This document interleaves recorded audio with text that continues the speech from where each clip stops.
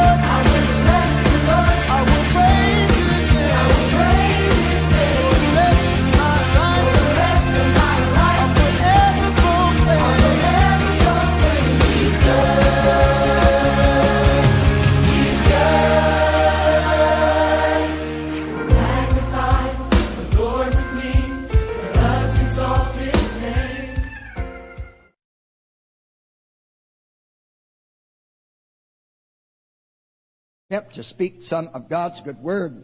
And our subject for this evening is the greatest thing that can be said about a Christian. The greatest thing that can be said about a Christian. Now, there are many good things that you can say about good Christians, and I've often said that the heroes of my life are not the preachers that I've met. I have met some very wonderful and fine preachers who could not only preach well, but were tremendous men and who were great Christians with it. But the greatest people I do believe that I have ever met in my life are people that I've pastored, and I've come to know them. I have seen them go through the fire. I have seen them stand under the bludgeonings of chance and circumstance. And yet victory was their lot. Now, I appreciate that so much. They've been such an inspiration to me. Back in the year of 1968, I went to Bemis and I was there for part of a week. They had rented for me a motel which was commodious and had adequate desk space. I brought dictating equipment along and did my work while I was there. This was the arrangement that Brother George Glass made for me and said, I'll see that you have a private secretary and that you have a private place to do your work if you will just come and do your work in Bemis, and that you will preach at night. And so we did. It wasn't long. In fact, at that time, he said, Brother Pugh, the desire of my heart is to go into the evangelistic work. I want to be out and go from church to church, and I want to preach. And he did. Later on, after he had been out on the field for about 3 years, I met him again, and I said, did you enjoy the evangelistic work? He said, yes, I did. I most certainly did enjoy the evangelistic work. And he said, I met such wonderful people. And he said, Brother Pugh, the thing that came to me while I was out there and in different churches and I was meeting such wonderful people is this. I wish that I had a way out of all of these churches I've been in and all of these good Christians that I've met. If I could pick out 100 of the very best ones that I have met in the process of this 3 years and bring them to a certain place, and I could begin with them and put together a mighty work for God. What a wonderful thing that would be if I could just take my pick of the best 100 that I met in the last 3 years. I've often wondered what would be his criteria, the rule of judgment that Brother Glass would use if he picked out the very best Christians and saints that he had met over a 3-year period. Well, would it be people that had talent? That's important. And I appreciate so much the talent that is here in this church, because there's a lot of it here, and I really do appreciate it. Would it be finance? That is important. I thank God for the selflessness that is manifested on the part of people here in this assembly, and I thank God for that. Would it be just witnesses, people that would speak their piece for God and reach out to the lost? And this everybody should do. Now, I know that that is important, and all that I've said is important, and I'm thinking that that might be one of the considerations of Brother Glass. But one thing I've left out. I have not mentioned one important thing yet, and perhaps the most important thing in selecting perhaps the very best Christian that you possibly could.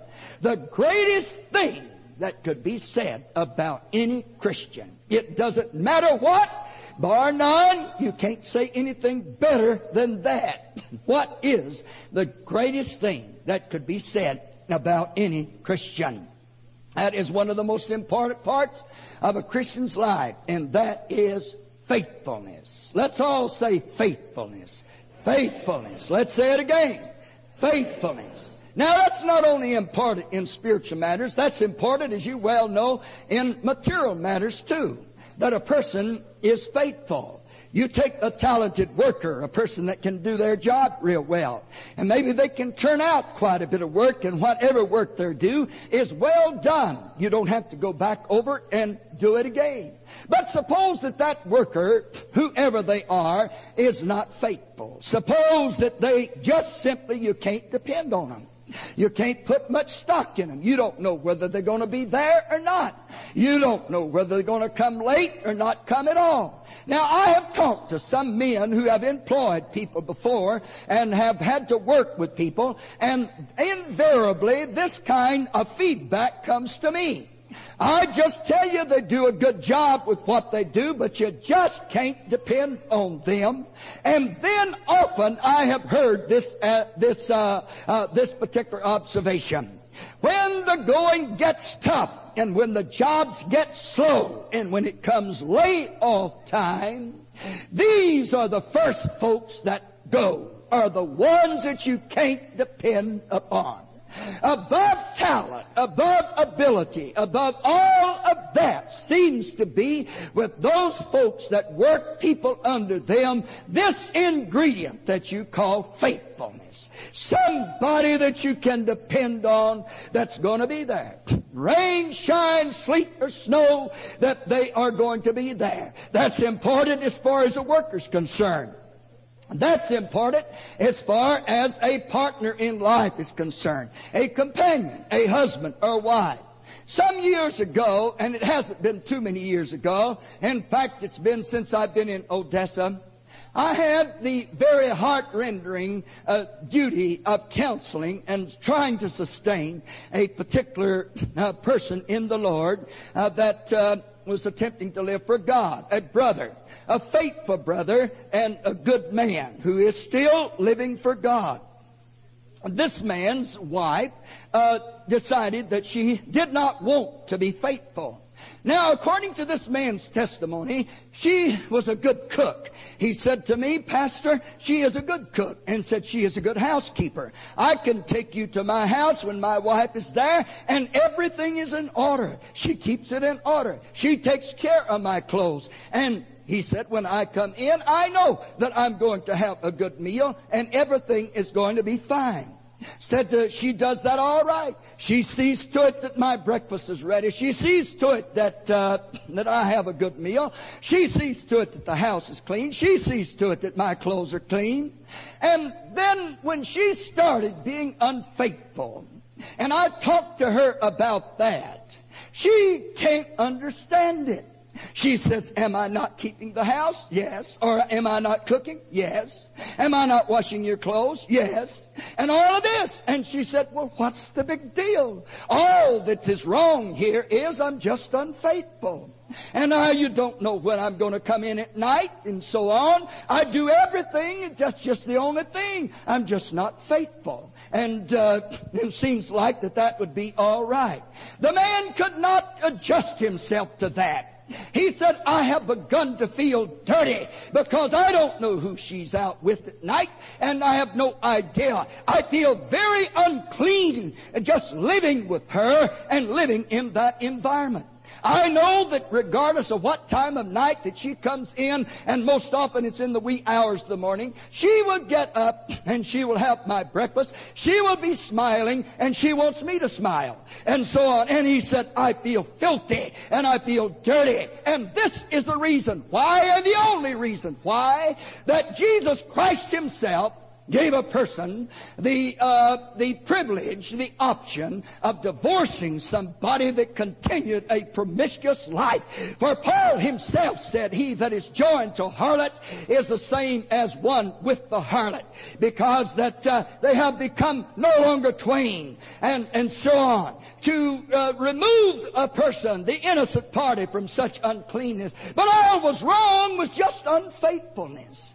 The greatest ingredient, it seems, in any Christian's life is this thing that we call faithfulness. Faithfulness. It seems important on the job. It seems important in a marriage. It seems to be important. It's important as far as parents are concerned. There is a certain routine that ought to be in a home. Children ought to be able to anticipate and expect certain things. There are certain traditional things that go well with rearing a family, when children can expect certain things to happen every day. I can remember my children coming in from school when they were young. I've been at the house lots of times when the front door would open and I would hear footsteps about the house, and then I would hear a pause, and that particular child would be listening. Sometimes it was Data, sometimes Terry, sometimes Nathaniel. And in a moment's quietness, their voice would be lifted up. Mother! And silence. Mother! And then I would change my voice, and I would say, yes! And, but when they found, if their mother was there, just the matter of coming and saying a word to them, and just to know that she was there, and everything seemed to be all right. We used to have hamburgers on Saturday. Every Saturday, homemade hamburgers. And what is better than homemade hamburgers with 2 good thick slices of onion on them? You eat that and you can blow them down. That's right. And so we used to have that every Saturday. And that was traditional. That there's some things that go with faithfulness. That there are certain things that happen at our house. Things you can count on. Things that have a particular routine that leaves you with a sense of security. This is another way of just simply saying dependability and faithfulness. Now the Scripture stresses that too. Matthew 25 and 21. Well done, thou good and faithful servant. Luke 19 and 17. If you have been faithful in a few things, He will make you ruler over many. Luke 16 and 10. He that is faithful in that which is least, well, he will be given charge, the Scripture tells us, of much more. 1 Corinthians 4 and 12. Moreover, it is required of a steward that he be found faithful.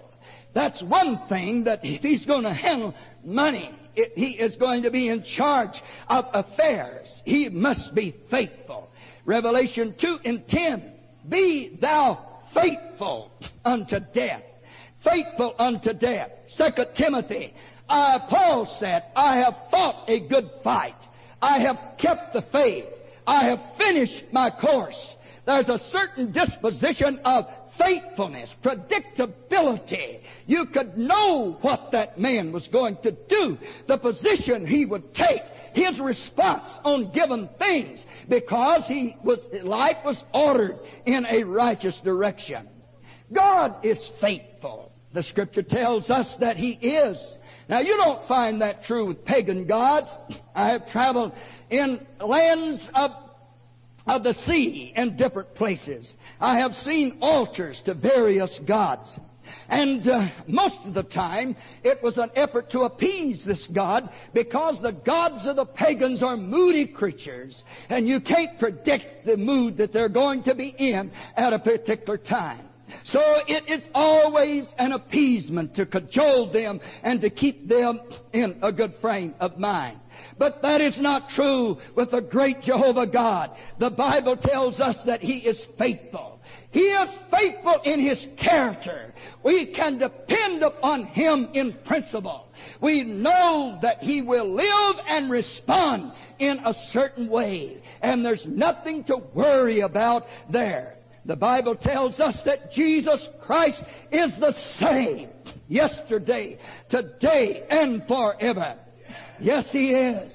In your relationship with an individual, if that individual is unpredictable, you don't know whether they're going to be uptight, whether they're going to be sour, whether they're going to be sunny, whether they're going to be agreeable, whether they're going to be mean, and so on. It makes you uncomfortable. But the people that you are comfortable with are the folks that are dependable, that are steady. And the Bible tells me that my Savior is like that. When I come and talk to Him in the morning, I will find Him to be just like He was when I last spoke to Him, because He does not change. He is faithful. 2 Timothy 2:15, the Bible tells us that He abideth faithful. I can depend upon Him. 1 Thessalonians 5:24, faithful is He that calleth you. Oh, He is faithful. He never has been unfaithful to me. 2 Thessalonians 3:3, the Lord is faithful. This coming May, I will have had the baptism of the Holy Ghost 49 years. In this 49 years, He has never failed me. He has never failed me. He has been faithful to me. He has more than kept His end of the bargain. He has never let me down, but He has stood with me, and He has been faithful to me. Yeah, He has been faithful to me. Oh, I can trust Him. I can depend upon Him.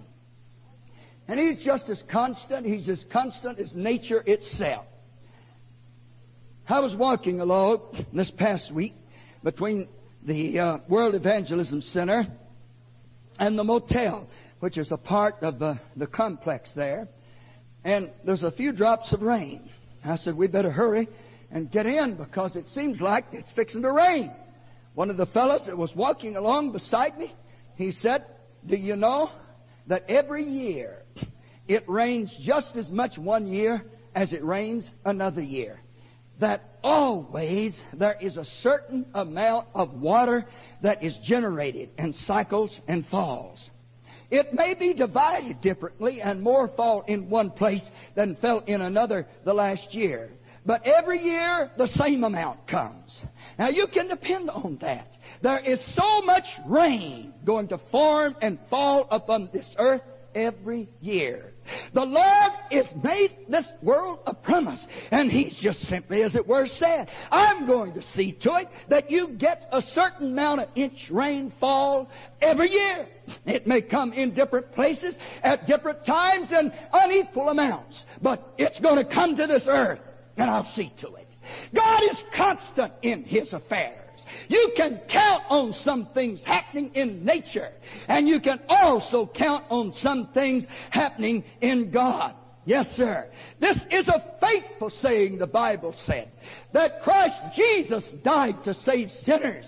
That is faithful. I don't have to worry about God not saving a sinner. When I tell a person that God will forgive them, I never worry about it. I know He will. He never has let a person down that has come to Him in honesty and sincerity. He keeps His promise. He does. He's faithful. God is faithful. God's faithful in supply. I knew quite a few folks when I started living for God. All of us seemed like struggle then, and we just were country people. We didn't know we were really as poor as what we really were, because everybody was like that. But folks were hard workers, and the finest clothes that any of us had was either striped overalls and a white shirt, or it was a suit of khaki pants or a suit of khakis. Now, you didn't work in those khakis. They were your Sunday khakis.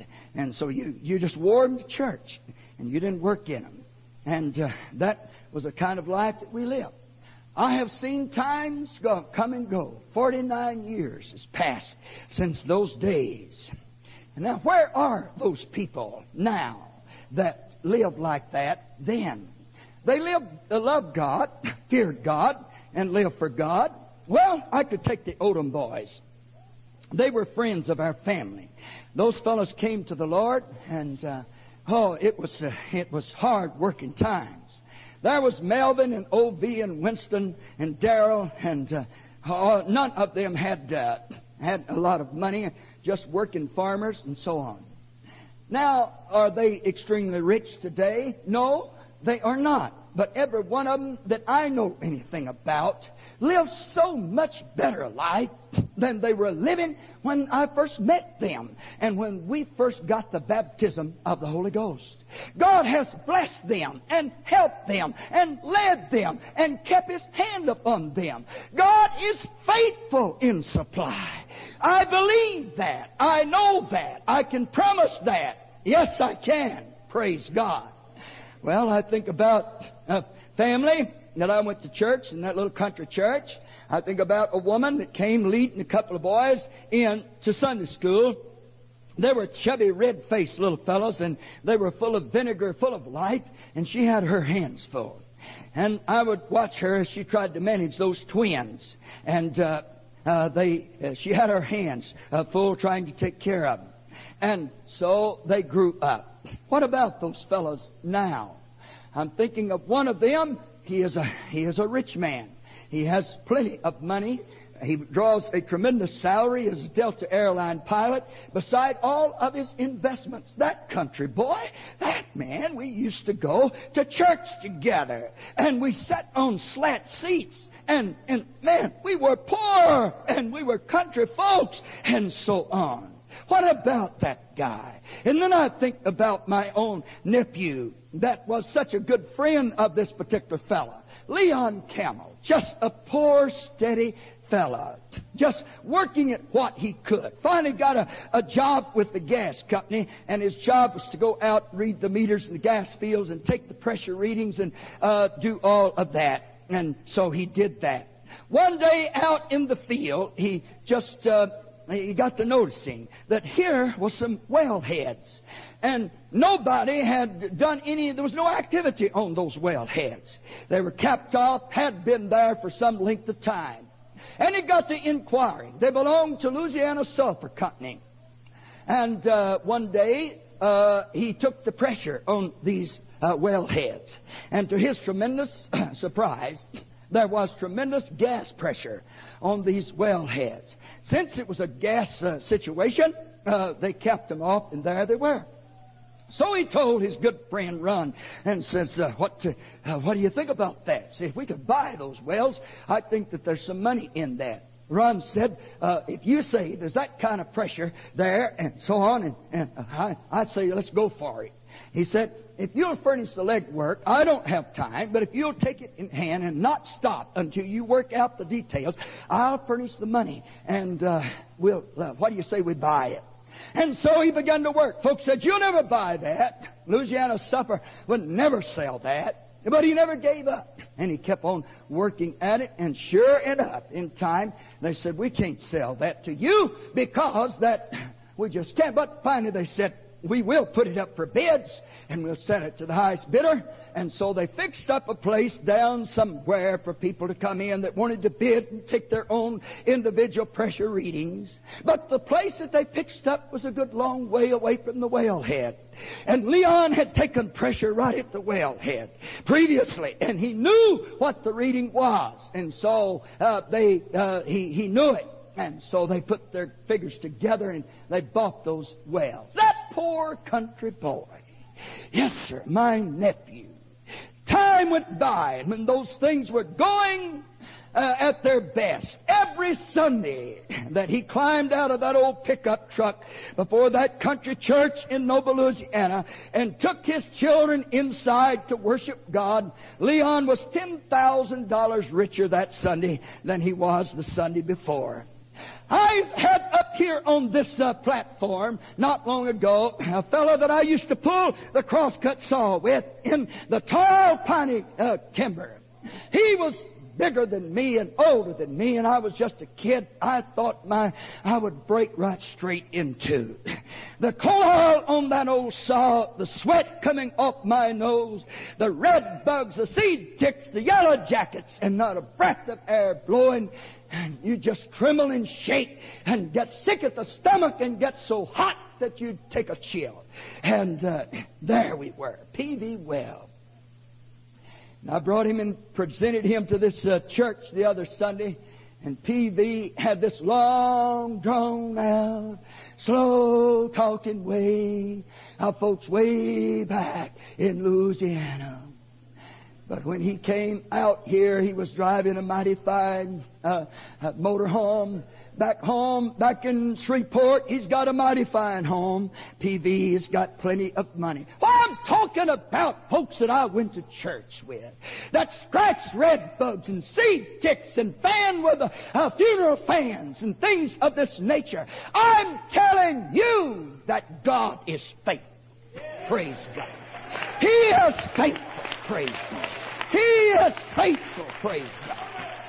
I'm thinking of some folks that have testified to me sitting in this congregation tonight, and they have told me the struggles of life and the hardships and things of that nature, and they have told me I am so much better off now than I was 15, 20, or 30 years ago. God has been with me. God has helped me. Praise God. He has been with me. Nathaniel was telling me about a fellow that spoke to an individual and said, would you like an opportunity to help your brother and give him some money? And obviously this fellow he had a strong body, it looked like, but he was a fellow that didn't care too much for work. And so he was out panhandling, and he gave this man a wonderful opportunity to be relieved of some of his money. And the man was objective, and he said, no, I don't think so. Said, if you're hungry, I'll take you and get you a meal. But I don't think that I'd be at liberty just to give you some money. And because I don't know what avenue it'd be flowing in. And the man said, you are a mighty fine Christian. Said, how dwelleth the love of God in you? Here you are as your brother. The Bible said, if you see your brother in need, and so on, and here I am. I am your brother, and I am in need. And so the gentleman said, I seriously doubt that you're my brother. And he said, don't judge me. And he says, I'm just letting the Word of God judge you. And he says, how can you say that the Word of God would judge me? He said, the Bible said, I was once young, and now I'm old. I have never seen the righteous forsaken, nor God's children begging bread. And said, here you come to me begging. And said, and you tell me that you are a child of God. And the Bible said, I have never seen the righteous forsaken, nor God's children begging bread. I'm telling you about something you can depend upon. I believe in the good Word of God, that God is faithful. Praise God. He is faithful. praise God. He is faithful, praise God. We can trust in Him and we can depend upon Him. Hallelujah. We don't always get all that we want, but we will get what we need. God's faithful when it comes to a spiritual help. I was thinking about one time, I was needing to forgive somebody. Have you ever needed to forgive somebody?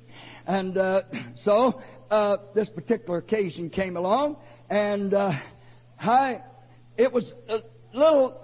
It wasn't an easy thing right at that time. And then I thought of the scripture: you forgive till 70 times 7. That's how often that you're supposed to forgive. 70 times 7. That equals 490 times a day. 490 times a day. That is 3 times every minute. And that is once every 20 seconds. Could I forgive that man once every 20 seconds? Once or 3 times every minute? Could I do that? And yet the Spirit came back to me and said, I wouldn't ask you to do something that I would not do. I would forgive you that often. If you would honestly, truly confess your sins and truly ask my forgiveness, I would do the same for you. For the Bible said, He that cometh to me, I will in no wise cast out. There are some things in God I can depend on, and one of them is His mercy. Oh, what would I do without His mercy? I need His mercy, and I can depend upon His mercy, and I thank God for that. I thank God for that. I'm thinking of a particular family that went away from God, and I wondered why. When I would talk to him, oh, everything is fine. Everything is all right. And he said it in such a way, it was another way of saying, I don't want you crowding me. I don't want you bringing up the subject. I don't want you saying anything more. Just stay off my back. And it's fine, great. And so on. And I thought to myself, why? Here we are, we break our back and we break our heart to furnish the best kind of ministry and bring in the finest preachers and to minister here. And we try to be kind and we try to be considerate and we try to do all of these things. And when that particular man had somebody that was beating and banging around on him all the time and was making it rough on him and he never did enough good, always on his back about something, then he lived for God. And here I'm kind to him and all of that. And look, he's going to go away from God and so on. But so he did. But what happened? What did God do? God, He said, though we be unfaithful, yet He abides faithful. Every night He gives that family a good sleep. Every day He can breathe. Every day He can walk because God is faithful to him.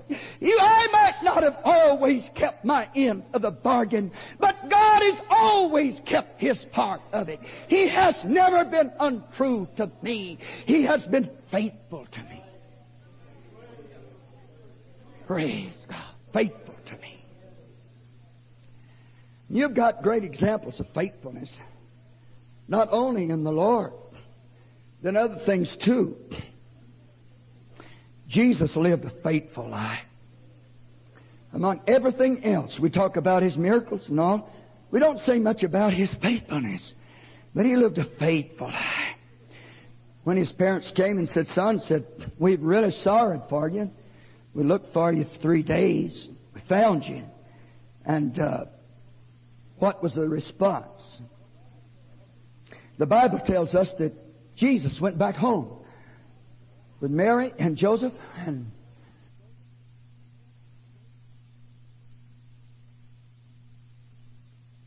obey them. And yet here is Jesus Christ, the God of the universe in human flesh, that went home and was subject to a couple of peasant people. There was Mary and Joseph. They were ignorant in a lot of ways, but they had a clean and an honest heart. And He was subject unto them. He was faithful.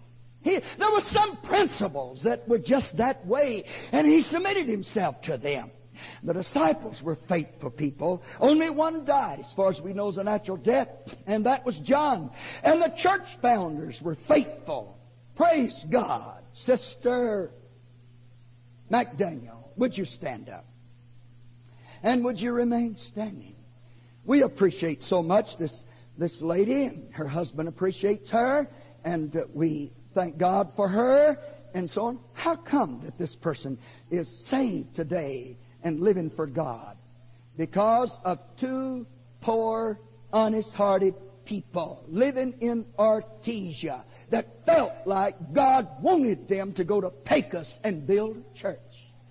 Hired somebody on a flatbed truck to haul their goods. All that Brother Lewis had was $2, and he gave it to the man for gas money, and he hauled his stuff down to Pecos. And when he got in Pecos, he didn't have nothing to buy any food with.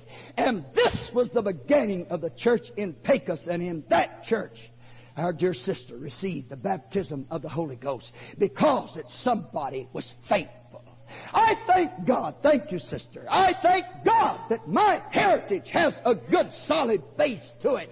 I can point to people that are real heroes, that live by principle instead of convenience, that knew what it was to suffer and to go hungry. Praise God.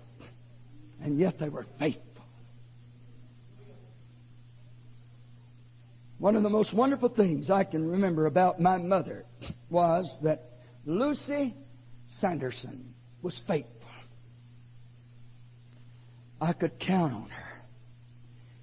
Oh, the hardship of it all. And yet we could count on her. There are older saints in this church that have been faithful, that have stood in there and stayed steady. Thank God. Hallelujah. I'd like for those folks that are here tonight that have had the Holy Ghost 30 years and longer, I'd like for you to stand.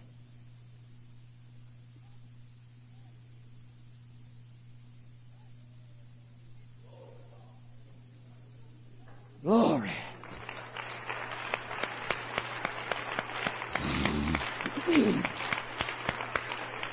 Well, while we're at it, let Sister Callis and Sister Parrish come up here. Praise God.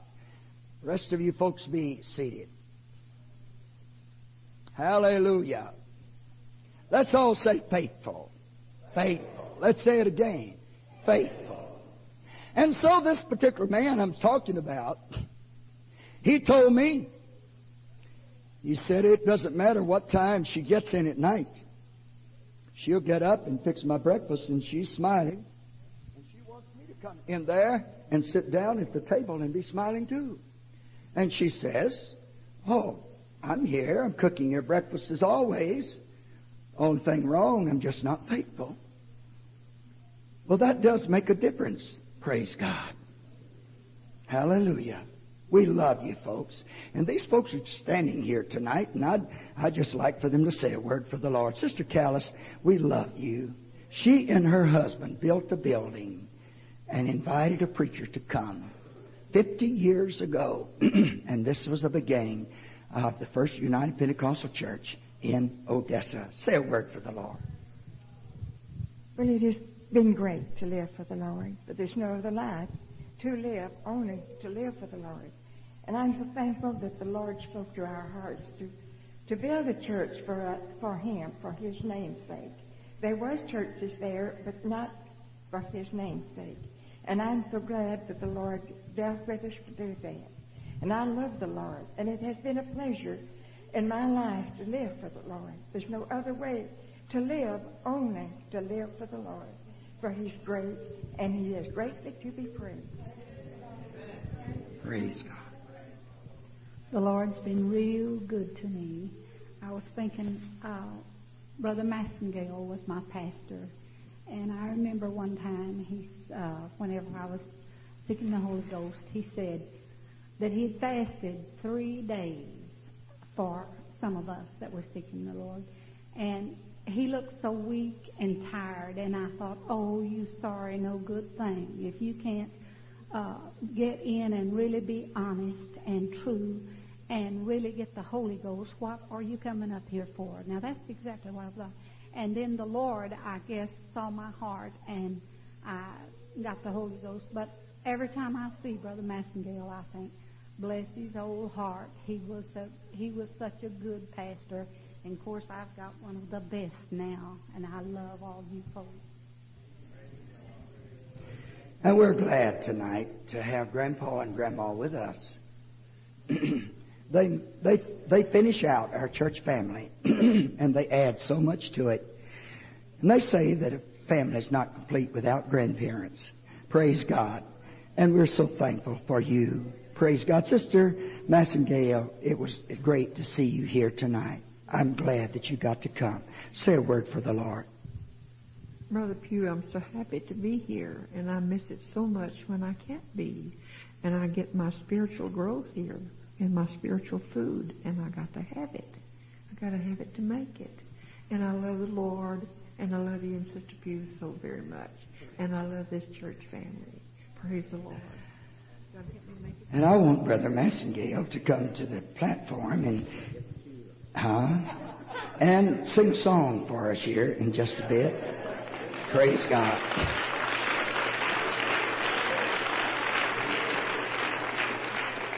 Now, if this was in some churches, we'd be in bad shape right now because we would have shot the program and gone off of our format. But here, praise God, who cares? Hallelujah. Amen. Hallelujah, hallelujah. Oh, glory to God. Hallelujah. Now, while Brother Massengale's getting ready to sing, I want to say this. Our motives for faithfulness can vary. We can have different reasons. We can have selfish reasons. Revelation 2:10, the promise was, I'll give you a crown of life. Now, a person can want to go and live for God simply because the streets of gold, the crown of life, things of this nature, and what I'm going to get out of it. That can be a selfish reason. Jacob said, Lord, if you'll go with me and keep me whithersoever I'll go, and keep me safe from harm and bring me back to this place, I'll tell you what I'll do, God. I'm really going to strike a bargain with you. I'll give you 10% of what I make if you'll just do that, and so on. Now that's fine. That was great for Jacob to pay tithes and all, but we should pay tithes simply because it's right. Not because of what we get out of it. If we never get any remuneration, simply because it's right. Because the good Word of God teaches it. Somebody says it's under the law. Well, it was before the law. Because Abraham paid tithes in an order that was higher than that of Aaron. He paid tithes in Melchizedek. And Paul said that Melchizedek abides forever. The high priest of God. This was an order, friend, that had no ending. It was one that was superseded even the law of Moses. Some people are faithful because of a sense of debt. Psalm 116 says, what shall I bring before the Lord? And what shall I come before Him with? And David answered, he said, I'll take the cup of salvation and I will pay my vows, because I'm rendering this unto the Lord because of all of His benefits unto me. But it's better to be faithful simply because it's right to be faithful. It's just simply right to be faithful.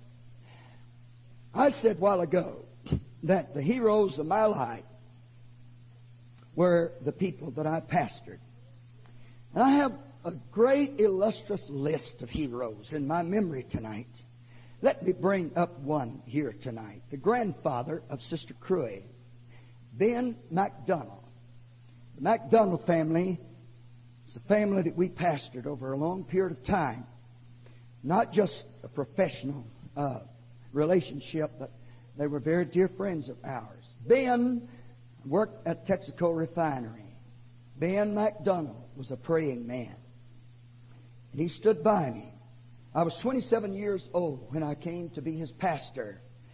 And I made lots of mistakes. But he prayed for me. He stood by me. And when I had a particular need, all I needed to say was, Brother MacDonald, I've got to make a decision tomorrow. And I, as of yet, don't know which way it's going to go. If you would remember to pray for me, I'd appreciate it. It would not be an unusual thing for Ben McDonald to go to that old wooden church on 16th Street and spend the entire night in prayer and not come out of there until the morning hours. He was faithful in his attendance. He was faithful in his financial support. He was faithful in his praying. And that wasn't all. He was faithful on his job. Friend, Ben was on his job when he was supposed to be on his job. Ben took care of his responsibilities. Ben was faithful. He was faithful to his wife. They moved to Austin. And Sister May, the best chicken dumpling maker that you could ever imagine. They both got old, and she became senile. Ben was an industrious fellow, and though he was retired, he did jobs that he could find, and which had to do with mowing and taking care of people's lawns. There was his wife. She would just go out the door and go, and they didn't know what. They couldn't find her, and he had to take care of her. So he would take May with him. He would set her under a tree or on the edge of the porch, and Ben would mow in the hot sun, perspire, watch May, go and bring her water, and see if everything was all right with her. And finally, May got to where she couldn't get out of bed, and she was just out of it. Ben never went to another bed. He said, "This is my wife. She and I have slept together all these years. Just because that she is not responsible, I'm going to be right by her side, because it seems like she's quieter if I sleep with her." And so in the night, he was there. "May, honey, anything you want?" And Ben was faithful. And then May McDonald died, and the family called us from Austin and said, "Brother Pugh, if you would help in the funeral." I was so glad to. I went down, and there we spoke, and there was the family that I'd loved and pastored for all of this time. And then something happened to Ben. His mind began to go too, and he got up older. And then one day he came to visit in Odessa. Sister Crew's dad brought him over. Titus brought Brother Ben McDonald over to the house, and we had some visiting, and then they got ready to leave. And my wife said to Brother McDonald, she said, "Brother McDonald, why don't you just stay with us? And we'd be glad to have you stay with us." "No, Sister Pugh," he said, "I've got to get back." Said, "I've got to go see about May." And said she needs somebody, and somebody's got to take care of May. May had been dead. May had been buried for some time. But deep inside of that good man was that position of faithfulness. Faithfulness. Faithfulness. I'm sorry that today we live in a generation that's a throwaway situation, a lot of them. Living by convenience and so on. But oh, thank God, there are people in this church who live by principle, who you can count on. People that are faithful, people that are dependable. You can predict them. Praise God. Job's wife came to him one time and put this question to him and said, "Dost thou still retain thine integrity?" Man alive, it doesn't pay to live for God no more. Look, your houses are gone, your children are gone, they're all dead. Curse God and die. He said, "Woman, you speak as a foolish woman." He said, "Though he slay me, yet will I trust him." Praise God. Praise God. One of the greatest assurances that your children live for God is that there is a steady, dependable faithfulness in that home. I wanted to live in such a way before my children that they would say, "Dad lives what he preaches. If he preaches one thing, he does it." I didn't want them to ever say, "He preaches against watching TV, but when we go on vacation or we get in a motel, Dad will turn it on and Dad will stand there and look at it." I didn't want them to ever say that. I have wanted to be a faithful dad. Praise God. I want to be. I want to be. Let's all say faithful. Faithful. Let's say it again. Faithful. Let's say it again. Faithful. And the Bible said, blessed is that person that can swear to his own hurt and change not. I like that. It's another way of saying, my word is my bond. If I told you that I would do that, I'll do my best to do that. Or I'll tell you the reason why I just simply couldn't. You can depend on that. So, there is a tremendous difference between a crowd of people and a real church that's solid, that's got principle right in the heart of it. Praise God. And lives accordingly. Brother Massengale, praise God.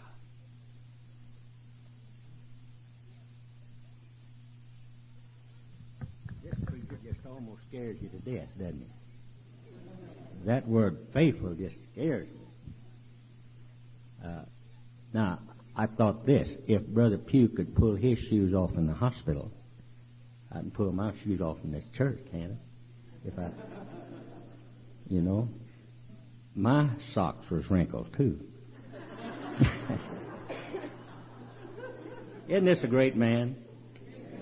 You know why I'm here with you as a former pastor? I don't think I could do this anywhere I've ever been. Really, I don't. You have for a pastor, or say we have for a pastor, one of the greatest men I've ever known in my life.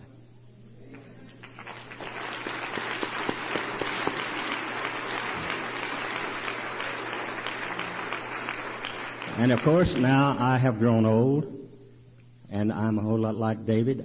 I've never been forsaken of God. He has blessed my hand in so many ways. When I needed a job, He gave me a job. And I want to say this in regards to faithful on the job.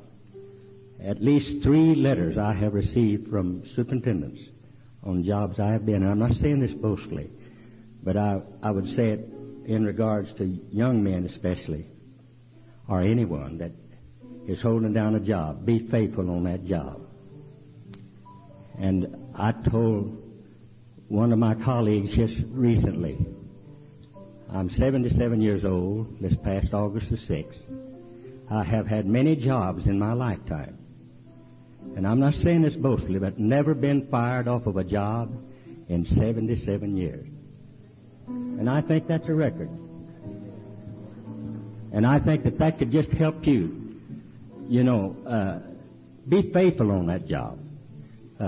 Do the job in such a way that you can leave it in good graces with your bosses. And Brother Hasher remembers me working on a job with him. That superintendent gave me a marvelous recommendation, and I did appreciate that. And you folks, when you speak in reverence to my pastorate here, of course it gladdens my heart. Of course I have sweet memories of the past, as well as you. And I remember how God blessed you and blessed me with you so greatly. How could you forget? When the altars would be filled, and altars would be just actually bathed with tears.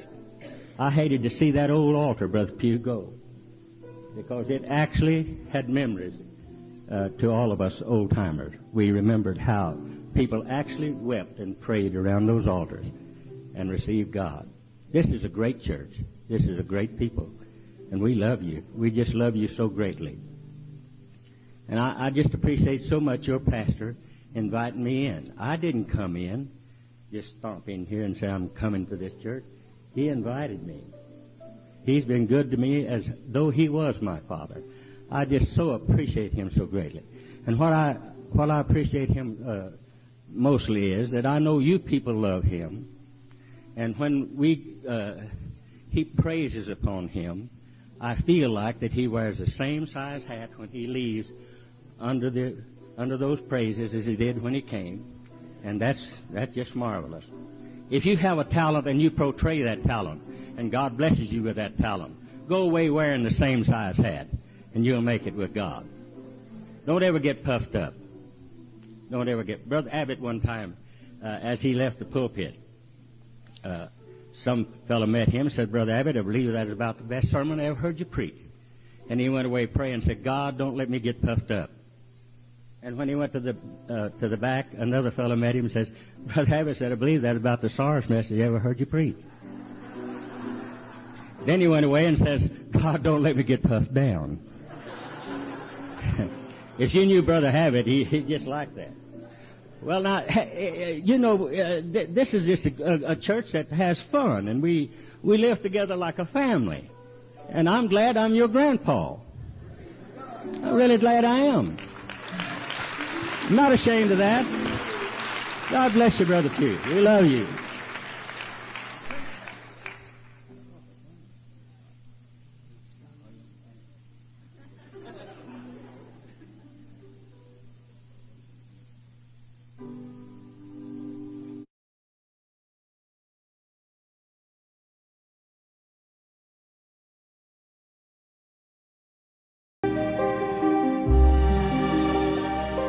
The Lord is my shepherd, and I shall not want. He maketh me to lie down in green pastures. He leadeth me beside the still waters. He restoreth my soul,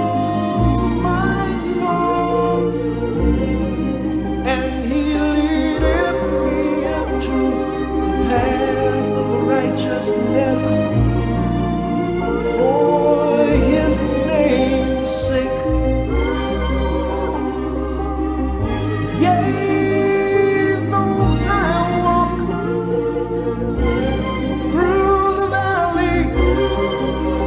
In the shadow of death, I will fear no evil, for Thou art with me. Thy rod and Thy staff, they comfort me.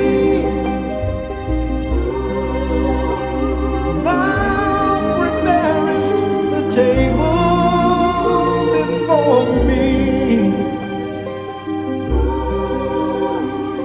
in the presence of mine enemies. Thou anointest my head with oil, my cup runneth over. Surely goodness and mercy shall follow me all the days of my life, and I shall dwell in the house of the Lord forever and ever and ever.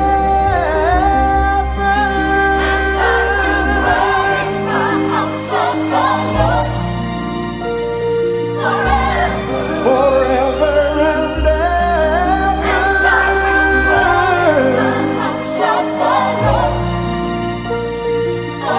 in the house of my Lord, my King, my Master,